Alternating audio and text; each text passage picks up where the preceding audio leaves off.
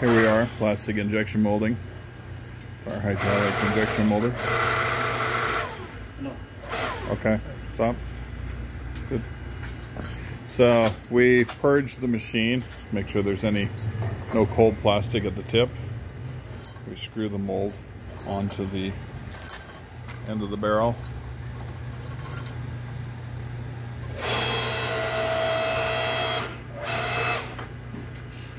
And there we go. Now the mold is full. That fast. So scrape off the hot plastic. Should be frozen in the mold already. Remove the clamps from the mold.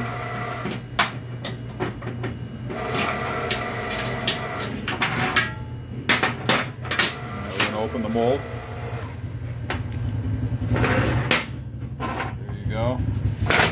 Piece. Alright, wait. You have to remove that first. So we have another mold here, which will keep the semi-hot piece from warping while it's cooling. Okay. Now we're going to remove it from the hot mold using a putty knife. Gently prying on the edges so we don't deform it because it's still a little soft. Okay, we're going to clip the sprue with the shears.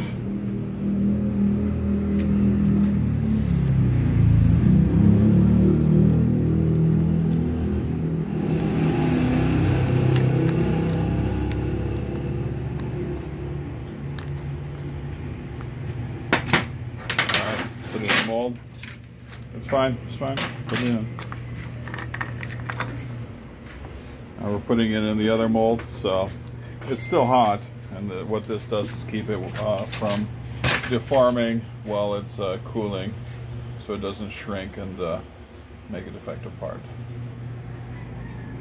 And that is how we make a piece. So every 7 minutes, we repeat this process. So we make a 30-gram part every 7 minutes.